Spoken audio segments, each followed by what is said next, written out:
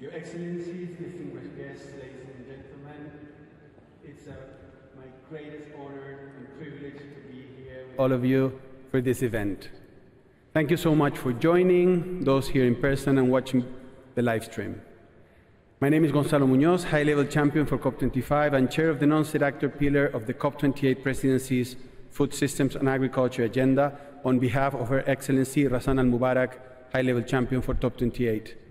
But first and foremost, I am a farmer from Chile, and I will be the moderator of this session with all of my pride.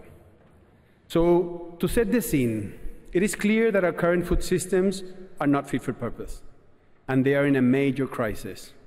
As you saw in the video, they account for 1/3 of global emissions. They are the biggest driver of deforestation and biodiversity loss and use 70% of fresh water. And despite producing an excess of calories, over 700 million people face hunger, and more than 3 billion people still cannot afford a healthy diet. Scandalously, many of those who cannot afford a healthy, sustainable food actually work in food production.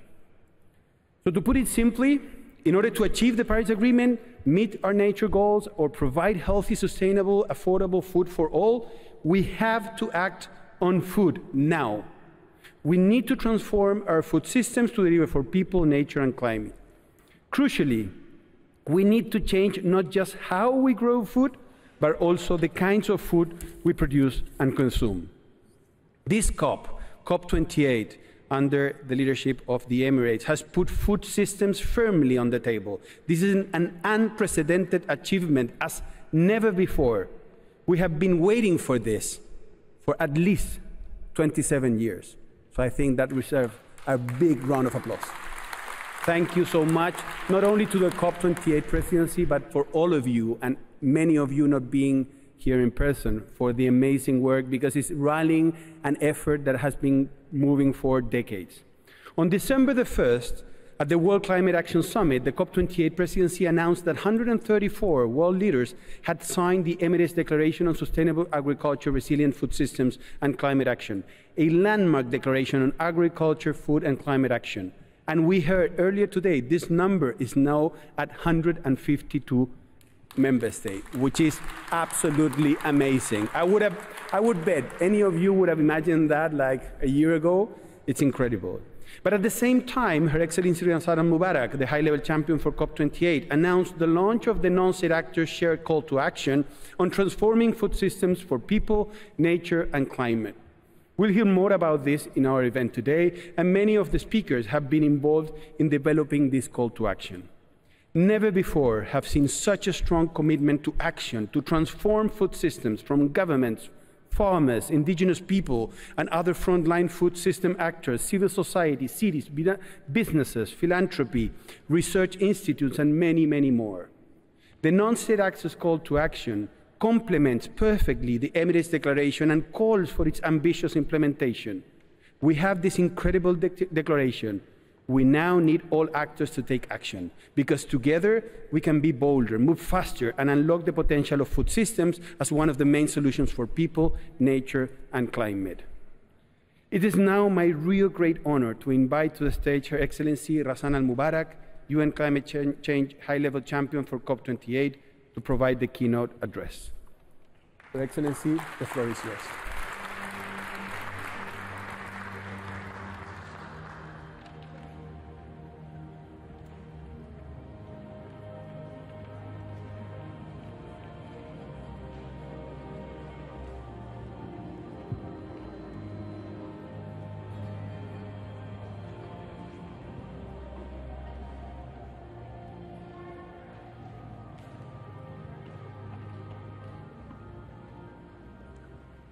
Thank you so much, Gonzalo. Thank you so much for your leadership.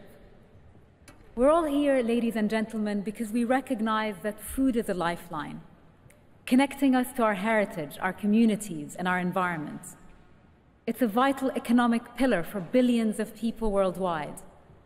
And the agricultural systems that produce our food also help shape our landscapes and the environment we call home. But our current food systems is a paradox. It fuels life, but drains vital natural resources.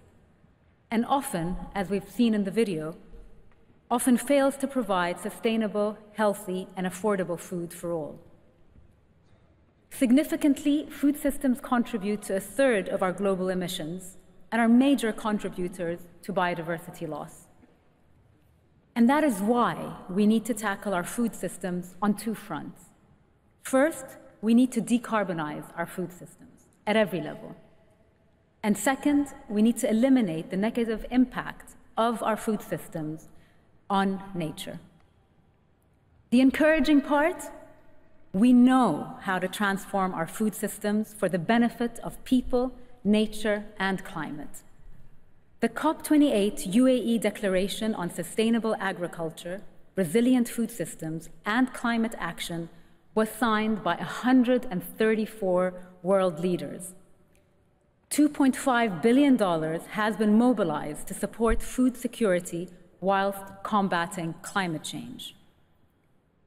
And this agenda has been pushed forward thanks to convenings like the UN Food Systems Summits. However, as we all know, a gap still remains in translating this ambition into action. And this is why we've launched the non-state actors' shared call to action to transform food systems for people, for nature, and for climate. This initiative, ladies and gentlemen, aims to accelerate change by 2030, making our food systems beneficial for people, nature, and climate. And I'm proud to say that over 200 entities have already joined.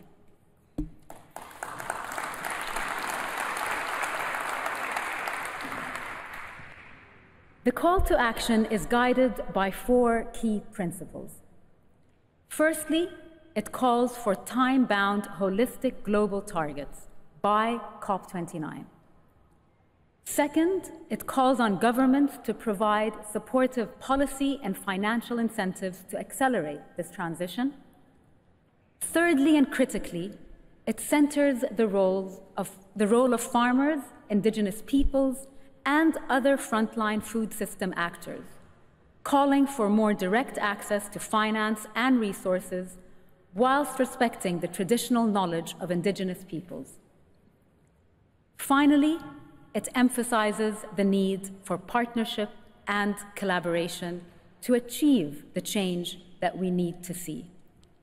I'm proud to shortly share the stage with incredible food system leaders whose insights we will collectively hear today. And in fact, I invite all of you to join this call to action, because I know that it's only together that we can reshape the food systems to benefit people and planet. Thank you very much for your attention.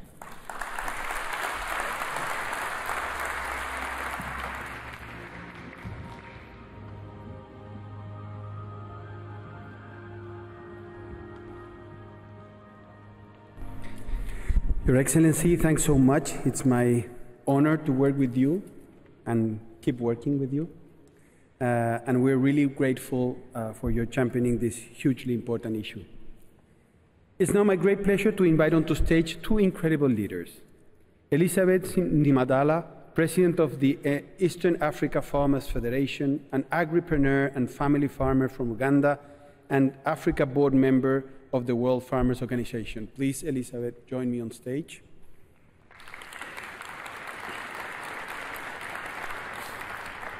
And Juan Carlos Gintiach, a member of the Shuar people of the Ecuadorian Amazon and Executive Secretary of the Global Alliance of Territorial Communities. To both of them provide some remarks from their perspective. Juan Carlos, thank you for joining. If we can have a seat. They will be joined by other frontline food system actors, the farmers, fishers, pastoralists, indigenous peoples, women and youth who have such a vital role to play in producing food and stewarding natural resources. Please join us on stage. Thank you.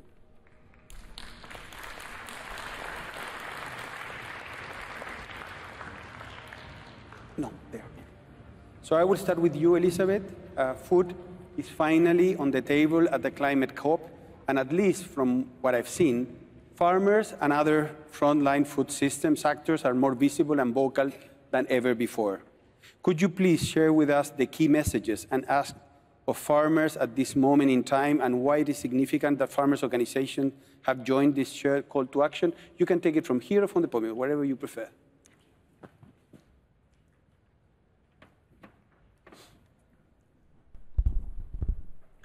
Thank you, Gonzalo. Thank you, colleagues, distinguished excellencies, friends, ladies and gentlemen. Let me first of all congratulate you, Gonzalo, and our UN high-level champion for the excellent leadership and the team that has been behind putting together the non-state actors' call to action, which is very ambitious and very much in line with the MLET's declaration on sustainable agriculture, resilient food systems, and climate action. And I'm happy that food is at the center of discussions in this COP. MLET has really provided a platform for discussing food. But colleagues, we cannot keep doing things in the same way and expect to have different answers. For now, 28 years of COP, there is little in terms of impact that we can show out of the decisions and the resources that have been allocated to mitigation and adaptation. In fact, the situation is dire.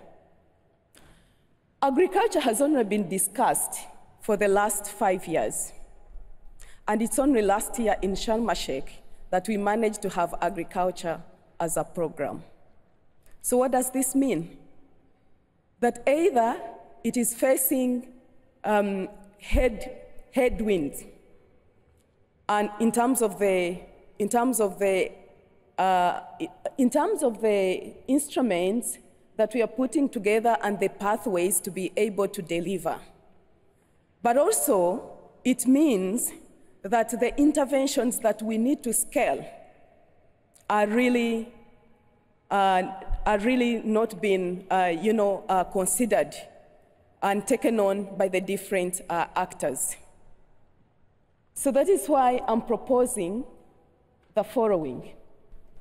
And these are proposals on behalf of the farmers' constituency globally. All the funding interventions need to put farmers at the center. We need to have affirmative action. We need to see at least 30% of the farmers having direct access to financing. That is when you can gladly say that you're putting farmers at the center. And by doing this, we shall be able to have this as an indicator in the global goal for adaptation. We also need to expand the accredited entities that are receiving climate financing. We need to have more institutions that are leaning to agriculture.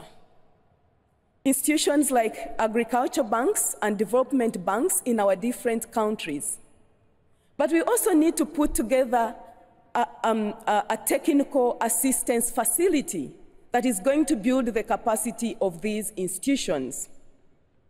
We also need to create either another accreditation mechanism that is going to have more institutions, more of these institutions as accredited entities. And that is when we will be able to have direct access of funding by the smallholder farmers. The way it is now, the ground is not leveled, and farmers are not having access to financing. Ladies and gentlemen, agriculture is an integral part of climate action. We cannot afford to lump smallholder farmers with all the other actors. We are the key actors, we are the solutions to transforming our food systems. We need to have direct access to financing. I thank you.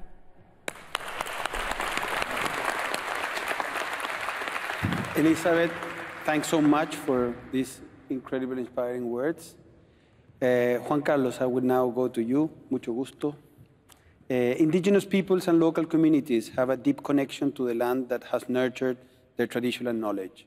They produce food in a unique way that keeps seed and species diversity, and protect 80% of the world's biodiversity. What can the food and agriculture community do to support indigenous peoples and local communities to ensure you can continue to be the guardians of the world's diversity and lands? Please, Juan Carlos, if you can take the podium.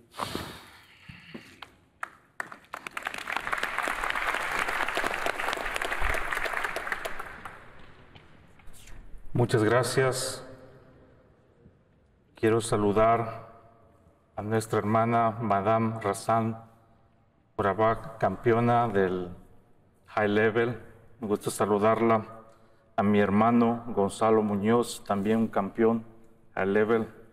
Yo creo que un aplauso para ustedes primeros y para todos mis hermanos y hermanas aquí. Hoy me encuentro ante ustedes con un profundo honor como vocero y representante de la Alianza Global de Comunidades Territoriales de 24 países de los bosques tropicales, que manejamos y protegemos 958.000 millones de hectáreas, que confiere esta importante responsabilidad para explicar toda nuestra acción relacionada con la alimentación, la agricultura, nuestros bosques, sabiduría y lo que nosotros somos, los verdaderos dueños y guardianes de la naturaleza. Los pueblos indígenas desempeñamos un papel crucial en la preservación milenaria de la genética y de las semillas a nivel mundial. Nuestra ancestral forma de sembrar y cuidar la tierra nos ha permitido mantener vivas nuestras especies que hoy disfrutamos en las mesas de todo el mundo durante toda nuestra alimentación. Sin nuestro compromiso en la preservación y la diversidad de las semillas, no tendríamos una amplia variedad de productos como guayusa, cacao, plátanos, maíz, azaí, guaraná y otros más. El color y el significado y el sabor que dan la vida a nuestra alimentación proviene de las semillas y tierras que defendemos y cuidamos con determinación. Personalmente creo, mi persona y todos mis hermanos, con esa diversidad de cultura y saberes y en mi comunidad propia, viva todos los días, mantenemos una relación de trabajo y armonía con la naturaleza, una comunicación espiritual profunda. Brindamos estos modos de vida y de sostenibles con los alimentos que nutren y curan y conectan. Nuestros pueblos, la semilla va más allá del mero medio para generar ingresos a través de la siembra de monocultivos. Es una promesa de hoy, mañana y el presente. Nuestra conexión íntima con la tierra nos capacita para adaptar las semillas del cambio climático de manera más efectiva que cualquier otro momento en la comunidad. Comprendemos, nosotros sabemos cuándo y cómo nuestras semillas están enfermas y sabemos utilizar nuestros fertilizantes naturales de nuestros ecosistemas, biodiversidad y bosques. Guiados por nuestra conexión con la Pachamama, con la Madre Tierra, creamos resiliencia para resistir las sequías, inundaciones y vientos. Unimos este llamado a la acción e instamos a todos los actores, tanto y dentro o fuera del gobierno, a respetar, a valorar profundamente la relación que tenemos con nuestras chacras. Cuando yo hablo de las chacras, cuando yo hablo de las ajas, no me refiero simplemente a cosechar alimento. Estamos hablando de nuestra ciencia indígena milenaria.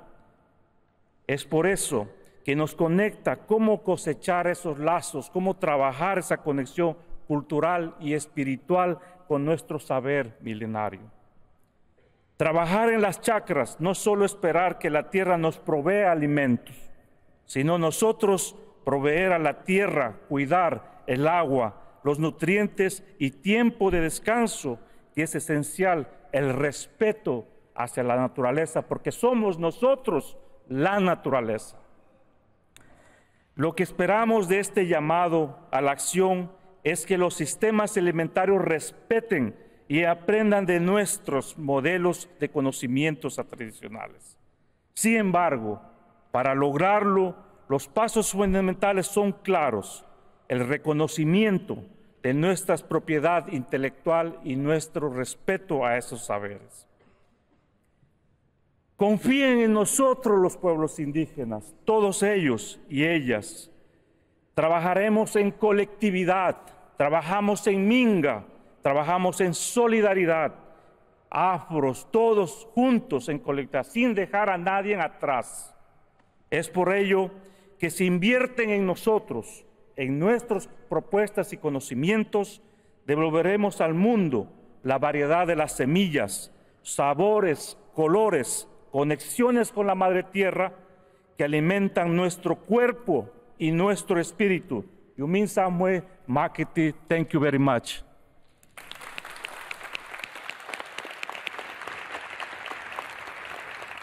Muchísimas gracias, Juan Carlos, por esas palabras, por poner en claro que somos naturaleza y por proponer que trabajemos con respeto a los saberes ancestrales, pero sobre todo también por esa solicitud de confianza. Creo que esa palabra es una palabra que está fragilizada en nuestro contexto de alimentación y nos vendría de maravilla el recuperarla, tomando en consideración las propuestas de solidaridad que vienen de los pueblos indígenas. So thank you so much, Elizabeth and Juan Carlos, for your powerful and moving words. A huge round of applause to our incredible speakers and for all the farmers, indigenous peoples, and other frontline food system actors for the role they play. I urge us all to hold these words both in your heads and your hearts as we work together on this shared agenda. Thank you so much.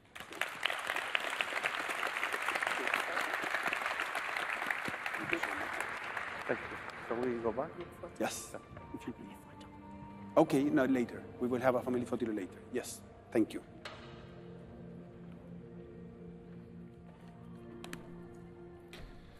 So it's my real pleasure to now invite our next speaker to the stage. So Sarah Farley, Vice President of the Global Food Portfolio at the Rockefeller Foundation. Sarah, please join me on stage.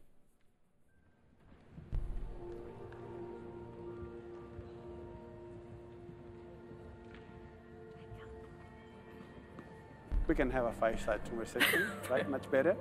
So good. Thank you so much. So, Sarah, we've just heard extremely powerful statements from farmers and indigenous people, even directly recognizing the importance of finance in general, and philanthropy plays a relevant role there.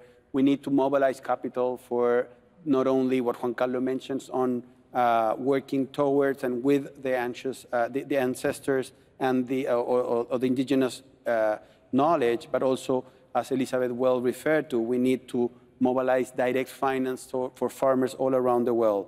And you have been working with a group of philanthropies and contributing to this shared agenda on food system transformation. What can you tell us about that? Thank you, Gonzalo. And I feel so inspired and grounded hearing the voices directly from the indigenous people and the farmers. So often in these spaces, we talk about the numbers and the statistics, and they are living them.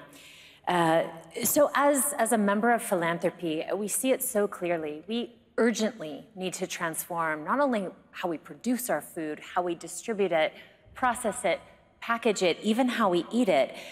This is a massive challenge, and indeed it feels really daunting.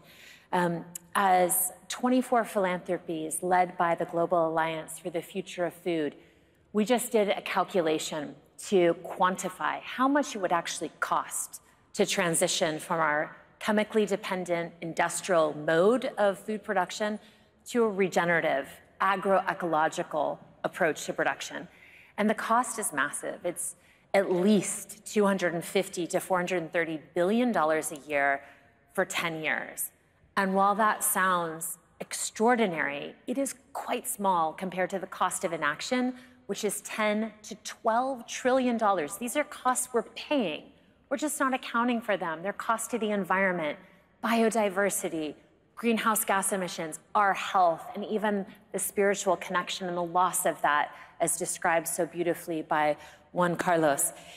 The good news is that we know what needs to be done. In fact, we even know how to do it. We need to shift this mode of production to build back biodiversity, sequester carbon, and build the quality of our connection to the land. This can be done. And it's not even new. You know, I think part of what philanthropy is recognizing is whether we call it regenerative or agroecological approaches, indigenous foodways, it goes by so many names, but there is a long track record. There's so much knowledge and there is willingness. And so I think what is so exciting about philanthropy's role here is that now we're met by 150 countries that have signed the Emirates, 152 countries that have signed the Emirates Declaration. We're joined by corporates, by civil society, farmers, indigenous communities stepping forward, calling for even higher ambition through the Non-State Actors Coalition. And as philanthropy, we're looking at ourselves. We're demanding that we step forward with at least 10x increase in contributions to this transformation. We're calling for that from private investment. We're calling for that from public investment. So these are all really critical steps that we've seen occurring here at this COP. But you know, fundamentally, I think all of us have to ask ourselves right here, right now, if we're waiting for someone else at a different point in time with a different set of political constraints to take the hardest steps, or if we will bend the curve of biodiversity loss, greenhouse gas emissions, and the curve of justice, or pass these challenges on to our children. And I think as philanthropy, as non-state actors, we stand to take this moment for what it is. Thank you so much. And I believe, Sarah, that when it comes to those billions, it's even a fraction of the 600 plus billions that are now under subsidies that are affecting our food system as well, right? So that's right. Yeah. It would get us the cost, the 430 billion, if right now, today, in this space, we could transition just that portion of subsidies pushing against this transition would cover the cost immediately. Brilliant. Yeah. So thanks so much, Sarah. Thank you, Gonzalo.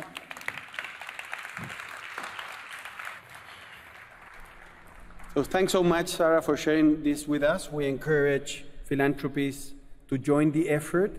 We will now transition into our panel discussion and watch a short video as we're setting up.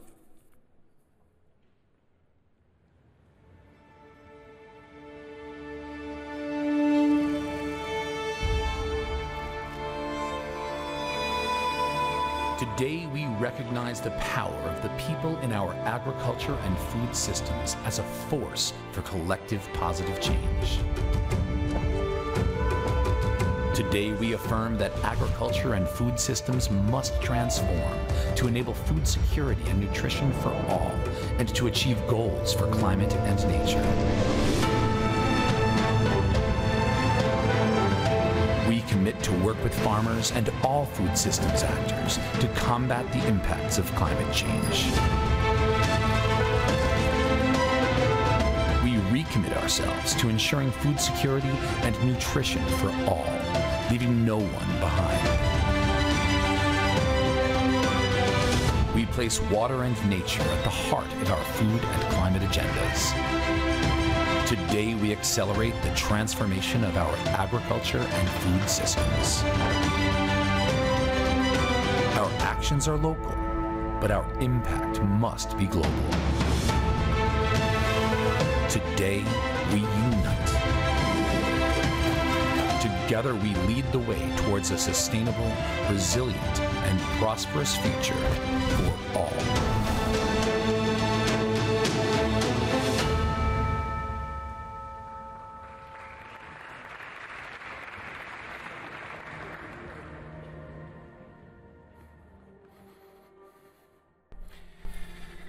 Great, so I'm delighted to introduce our speakers for a panel discussion on bold collaboration in food system transformation. So I would be calling you, please take your seat here.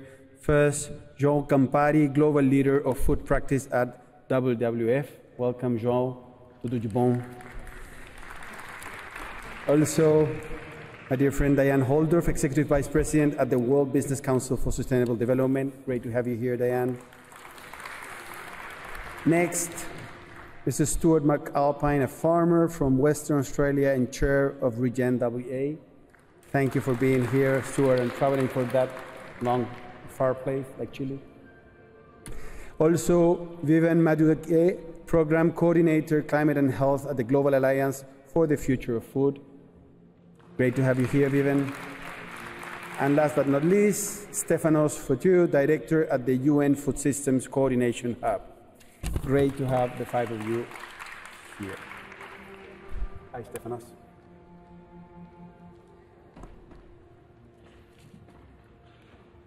Brilliant. You're all mic'd, right? Yes. No, you're not. Here you have a microphone. Please use it. I'll go with mine. So, great. I will start with you, Diane, jumping right in. The call to action recognizes the need to address power imbalances and societal inequality and promote a just food system transition, right? We've heard from Elizabeth and from Juan Carlos why it is so important, and we know that this is a very relevant topic. Why is it also important for businesses to really acknowledge and learn into this? Thanks, Gonzalo. You know, as you said, we heard really eloquently from both Elizabeth and Juan Carlos that they're business leaders. And they need to be part of the business transition that we're together collectively driving.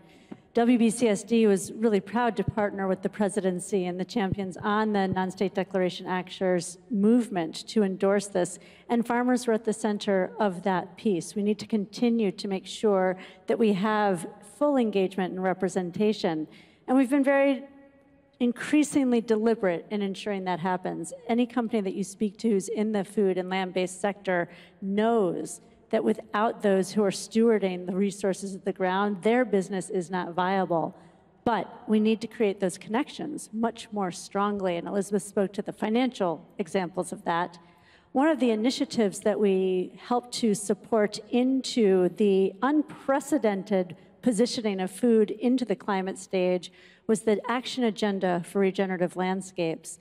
And it brings together over 25 organizations at a starting point that are working on 160 million hectares with 3.6 million farmers, mobilizing 2.2 billion in funding today committed. Now, companies were only able to come into that if they were willing and able to demonstrate how that worked at a landscape farm level, and that they had farmer and farmer organization engagement already engaged in their plan and in their work, and that one of the measures that they would commit to demonstrate performance against was farmer livelihoods. So we built in accountabilities to that to demonstrate how we drive that connectivity back. As that continues to be just one of many ways of accelerating connectivity, it should be able to funnel more finance, more action, greater outcomes. Much more work to do, but it's a core part of actions going forward.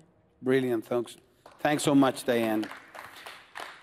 Joao, the call to action speaks clearly about the need to address hunger and malnutrition, right? It's a changed food environment, so it needs to make it easier for consumers to access healthy, nutritious, sustainable, and locally appropriate diets. How can multi-stakeholder action can support such goals? Thanks, Gonzalo. Delighted to be here. I'm a firm believer that multi-stakeholder collaboration is key to achieving food and nutrition security, limiting climate change, reversing biodiversity loss, and protecting people who are most reliant on the sustainability of food systems for their livelihoods.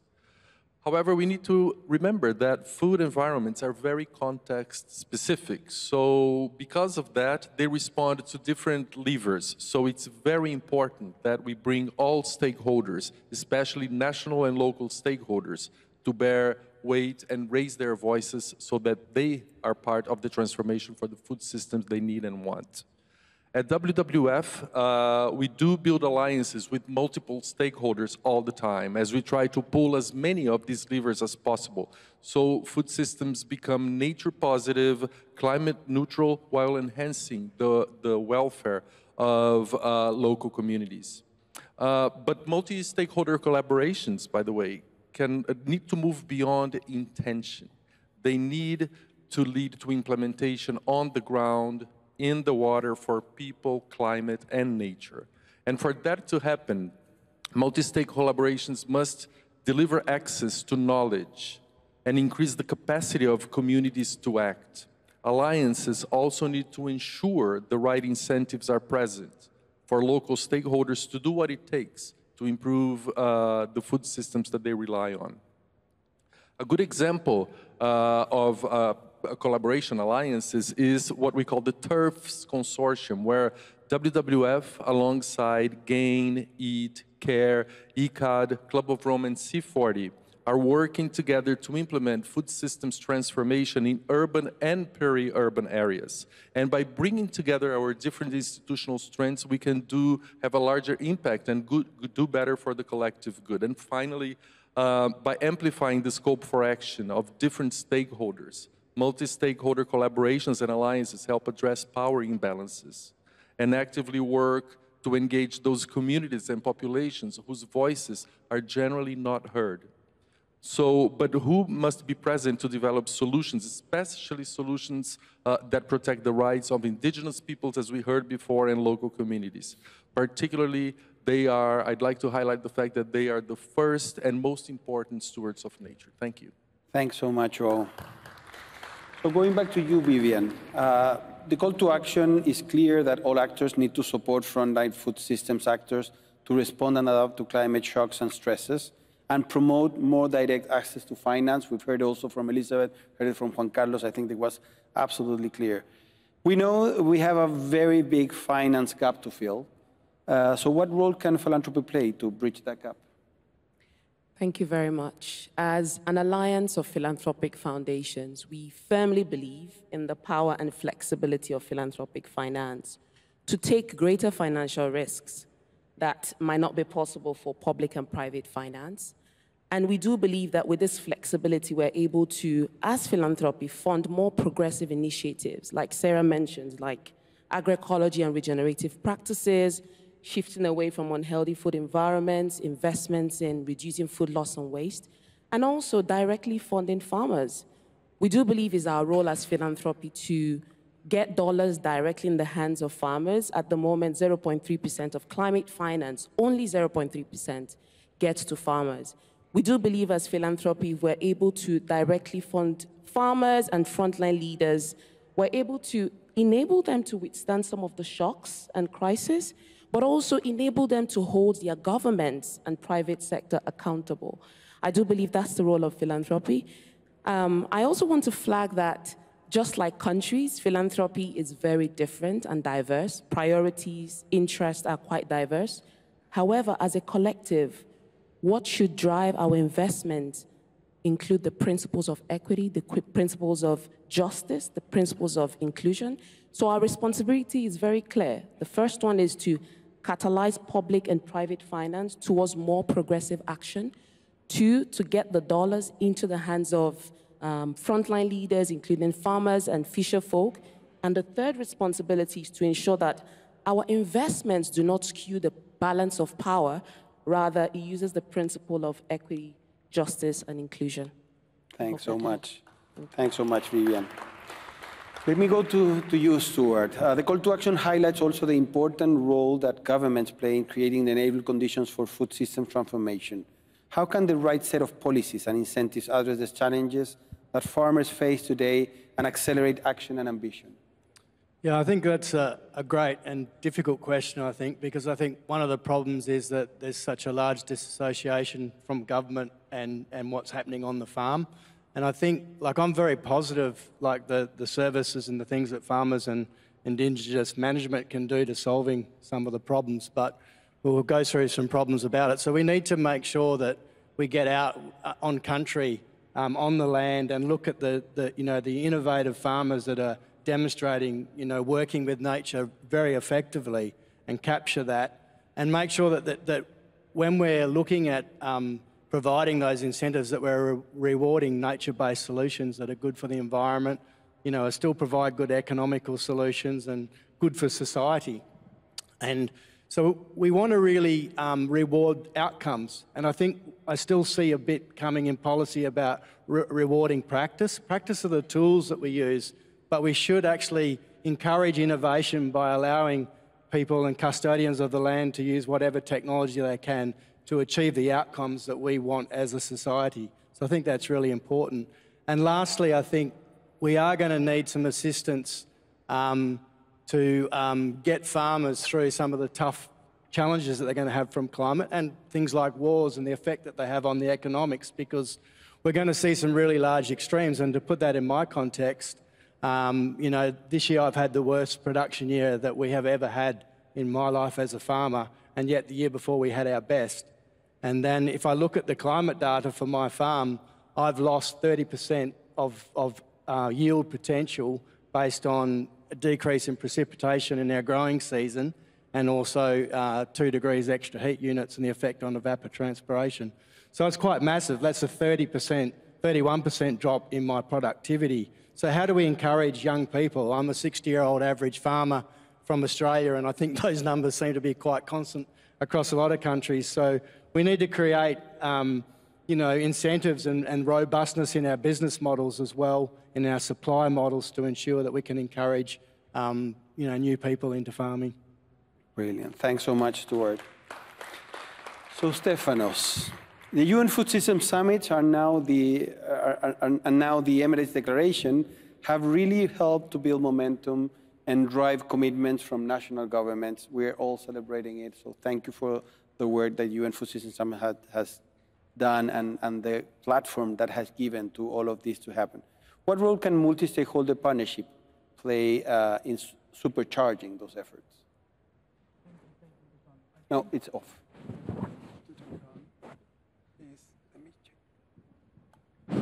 I use this is on? Yes. Okay. Thank you, Gonzalo. So I would say 3 points. One is all of these multi-stakeholder partnerships should be partnerships for action.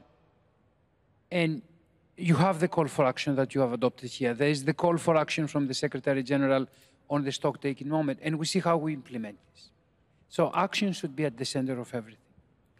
The second, and I don't know if I can be politically correct here, but I will say it. I mean, no one's listening. I think we need all these multi-stakeholder partnerships, the constituencies, to challenge each other. There's a tendency that the multi-stakeholder partnerships, they're just challenging the governments. They tell them what you have done. And I must say, I'm not here to defend the governments, but they have done things, okay? Small steps, baby steps, but there are things happening.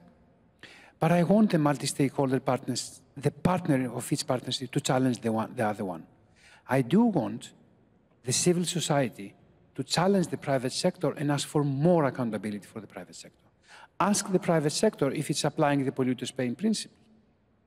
I want at the same time the private sector to ask the foundations if they are actually implementing an agenda that it's according to the 2030 agenda, or if they're implementing their agenda.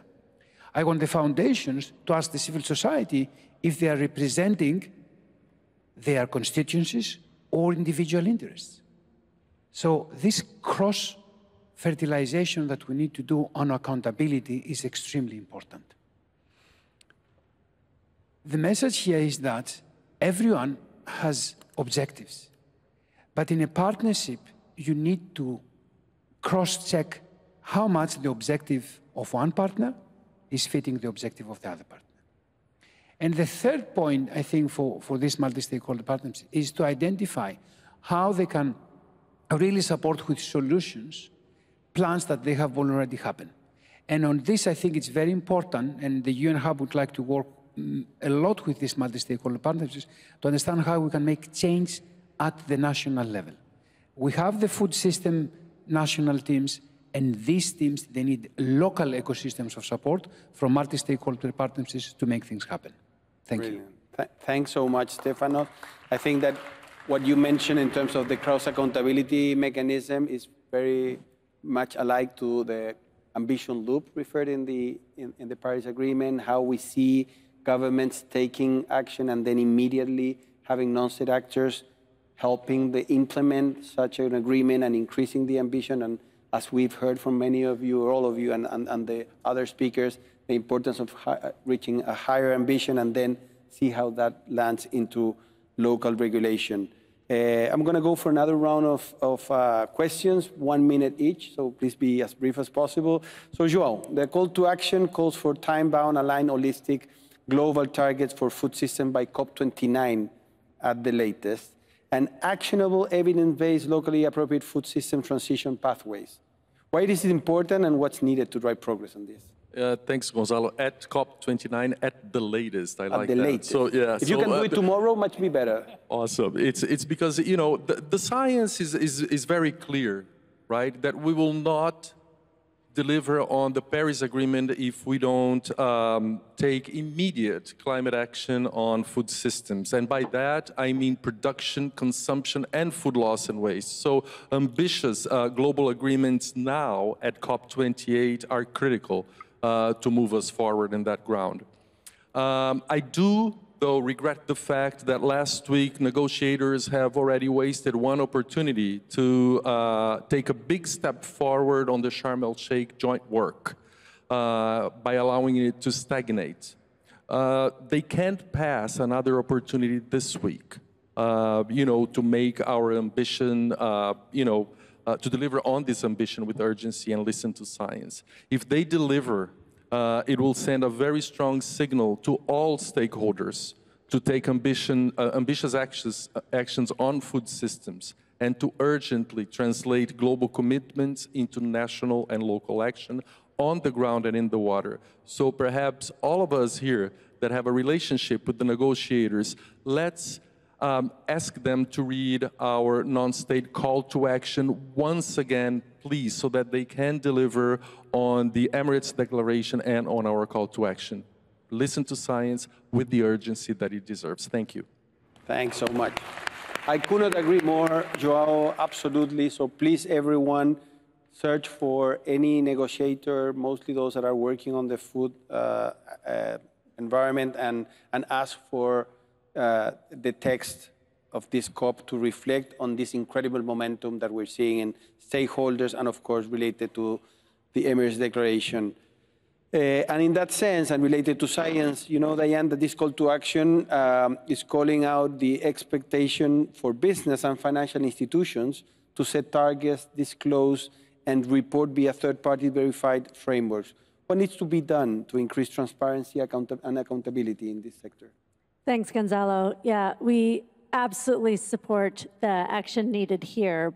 But you're right. I mean, the world is increasingly looking to business for the solutions. And of course, it's the innovation and the technology and the finance, but it is also the governance, the accountability, the transparency, and the disclosure makes visible how these elements are moving across supply chains and across economies. There are increasingly systems in place like the Science-Based Targets Initiative that ensure companies set science-based targets to aligned with 1.5. For any company in the agricultural value chain, the majority of that occurs within what science calls with that scope 3 at the farm. Action needs to be clear on how the data is appropriately gathered, appropriately shared, how farmers can be compensated and producers can be compensated for how that data is provisioned and how it can be exchanged across value chains, through to how it is transparently reported, using mechanisms like the Task Force for Climate-Related Financial Disclosure and other regulatory or voluntary reporting frameworks. The types of initiatives should always require accountability, governance, and reporting as well. And I already referenced that in the Action Agenda for Regenerative Landscapes launched here. But we need to be consistent and coherent with that and drive companies across the value chains to support what can still be a complex set of actions to be able to leverage those and go full transparency. Thank you. Thank you so much, Diane. Vivian, one of the priority actions in the call to action is aligning food systems with the 1.5-degree goal. What are the key actions needed to put us on track for that? I'll start by saying that at the moment, our industrialized food system is contributing 15% of global fossil fuel use.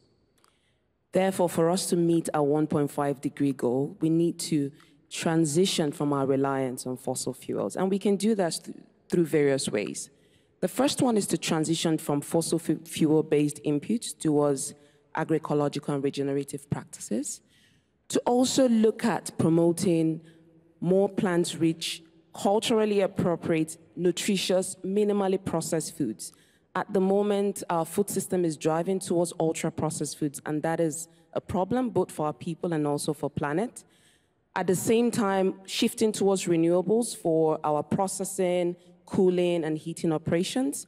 And also, quite importantly, is to track the consolidation of corporate power and consolidation of corporations. That in itself is also one of the reasons why our industrial food system is reliant on fossil fuels. So I think these are the actions that evidence show could work. So now beyond all our talk is to actually go into action, because this is an urgent situation and we need to act now. Thank you. Thank you. So Stefanos, what do you see as next steps coming out of COP28 for you, and how can we really build on this moment and drive food systems transformation so we can see countries updating their NDCs with ambitious action on food and already taking action by COP30? Thanks, Gonzalo. So we look at the implementation of the Emirates Declaration as a very important point for the next 2 years. After the stock-taking moment, or the food system stock-taking moment that we had in July, and knowing that the Emirates Declaration is also coming, we started thinking about an initiative that the UN Food System Coordination Hub is putting together. We call it the Convergence Initiative. And we do want to work with countries, with stakeholders, with the ecosystem of support to try to align the planning, the implementation, the science-based approach for these two very much aligned agendas, the climate action agenda and the food system transformation agenda. So from the hub, we have put this initiative together. We had the first round of consultation with our main constituencies, which is the UN Food System conveners, our national food system focal points. And we will initiate also now roundtables of consultation with the stakeholders. And we would like you, Gonzalo, in this. We want to see the Champions Network being part of this consultation we'll have, so we can get your ideas and understand how we can support local action at the country level, that they can make this convergence happen. Our milestone is 2025, where we have the COP30 and the second stock-taking moment. And I would really be humble if your network with the current champion and the next two champions of the COPs could join us and support the work we'll do at the country level. Thank you. If Razan agrees, then I agree. Thank you so much, Stefanos. Stuart, you were very concrete in your first answer while speaking about loss of around 30% of yields and productivity. It can feel quite overwhelming and I would say scary, right? When you consider the impacts on climate, nature, and food security crisis and the world we're living for future generations. It's definitely something that moves us personally, and when it comes to connecting the food, the people, the global crisis, it's something that we cannot just pass by. And I know that you're just about to become a grandfather. Congratulations for that. What do you hope is the legacy you can leave from your land stewardship to future generations? Thank you. A great question, and I guess for me, agriculture's been a journey, and it's the experiences that you learn along the way, and then you try and pass them on to other people. But for me, it's doing all the amazing things that happen on the farm, and my discovery of sort of, the microbiome and how important that is into, creating functioning soils. It all starts in the soil. We get that right, and we have healthy soil, we have healthy plants, healthy animals, healthy ecosystems, and healthy humans. It just creates the right environment. But that's not all that's broken. the legacy, I think, is the work that I've been doing off-farm, creating regenerative food companies, because how do we get this wonderful food and maintain that value so that people are eating that healthy food? You know, the finance system, the research system, we need to all work together. So to be part of that is also important, because we can't pick, you know, it's like having an engine, you can't fix, you know, part of the engine if the rest of it's broken as well. So I think it's sharing knowledge, taking knowledge on, and being a mentor, and actually having a lot of faith that we can make this happen, you know. Like, I've seen it on my farm and I go, why is this so hard for people to get? You know, why is it so hard that we can work with nature and create so much amazing things? So it's about installing that passion. It's about coming out and sharing that story with other people from other places in the world and creating scale. Because it doesn't really matter what I do on my farm if we're not creating whole landscapes of change, whole countries of change, and we all together as one become earth stewards. We look after the planet and we repair it and we enjoy it. So, yeah. Thank you so much, Stuart, and thank to all of our panelists for sharing your invaluable insights and experiences. It's been a privilege to moderate this panel, and thank you for the amazing work that you're doing. Let's keep it up. We must meet in COP29 with everything that João will bring us, and with concrete NDCs enhancement at COP30. So thank you so much. Big round of applause.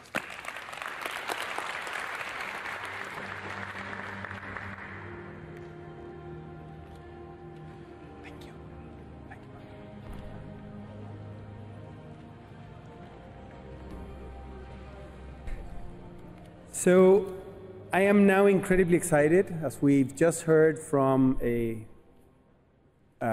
future grandfather.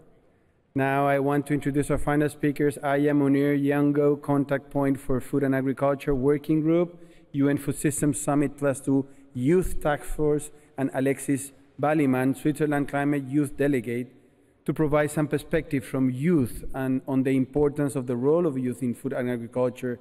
They are accompanied by representatives from Yango. Aya and Alexis, the floor is yours.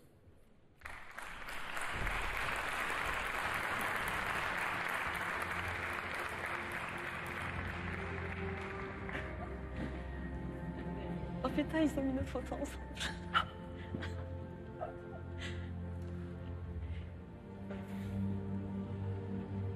Yeah, keep going, keep going. Just, there you are. Thank you, guys.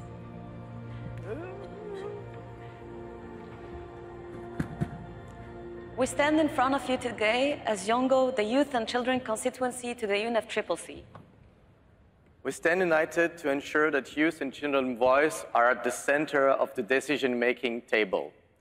We stand united to act as a bridge between youth at the grassroots levels, working in food systems, and global decision-making processes. This means ensuring that local voices make it to the global spaces such as this one.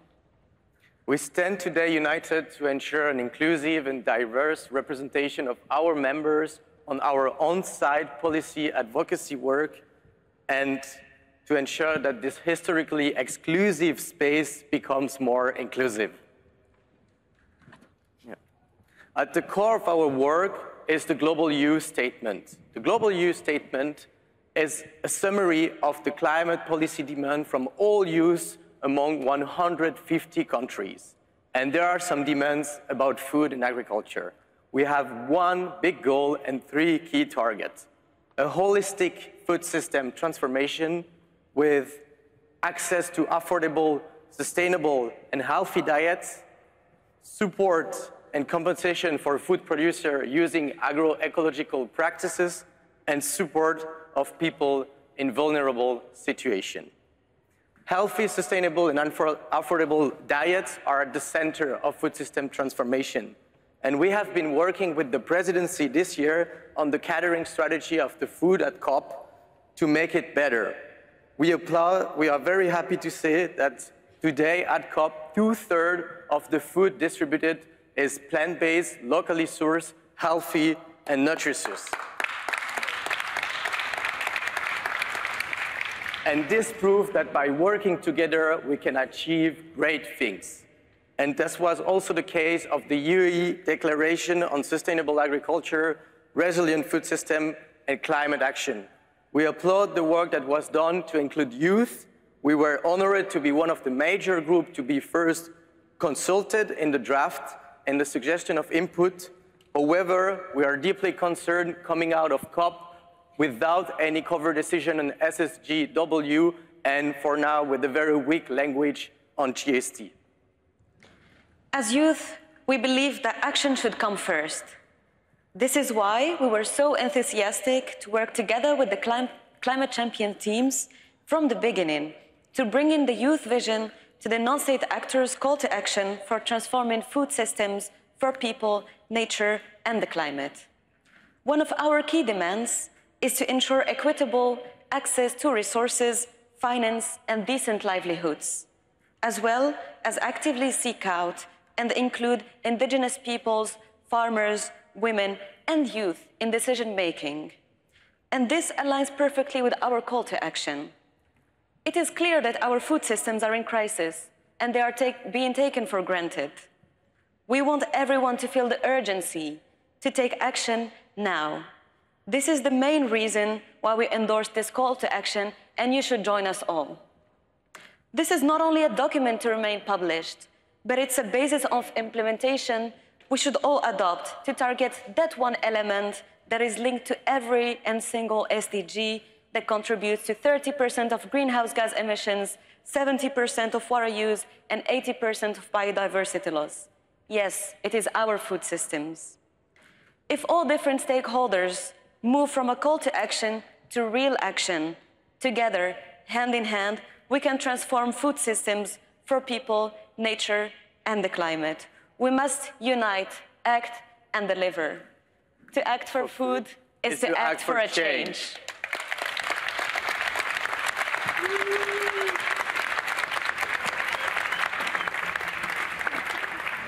So, thank you so much, Aya, Alexis, and all of you as youth representatives who have joined us today.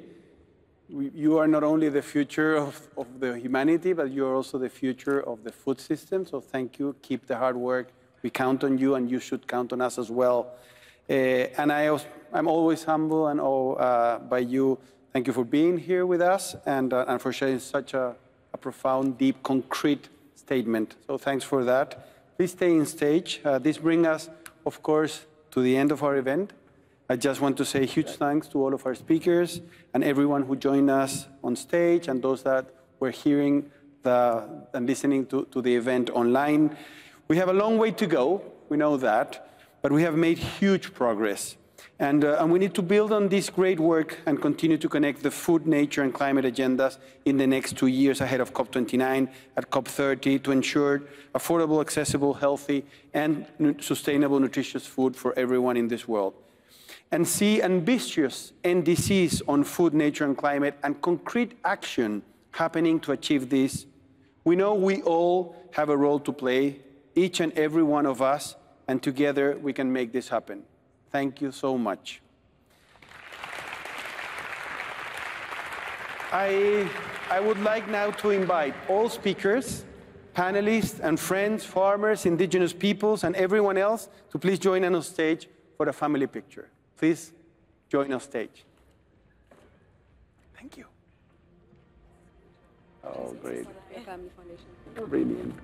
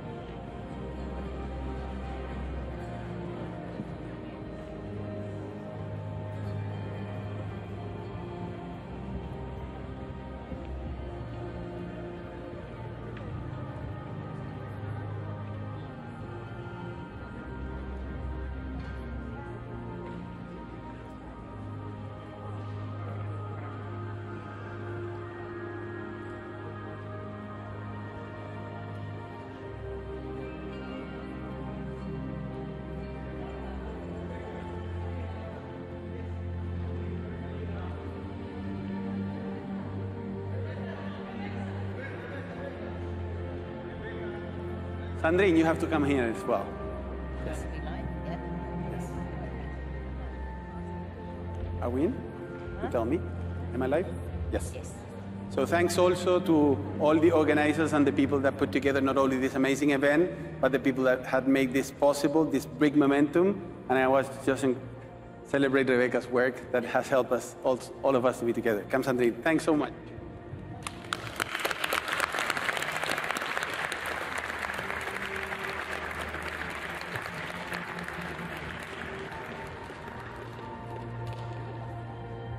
Brilliant. Thank you. Well done.